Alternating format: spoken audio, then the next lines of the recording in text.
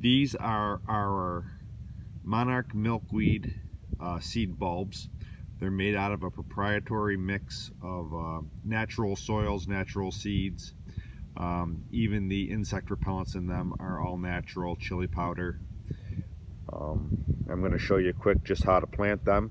They're approximately a 3/4 of an inch diameter, and in wherever you see them growing commonly, here's one that is now wintered, but you just take the bulb and you drop it.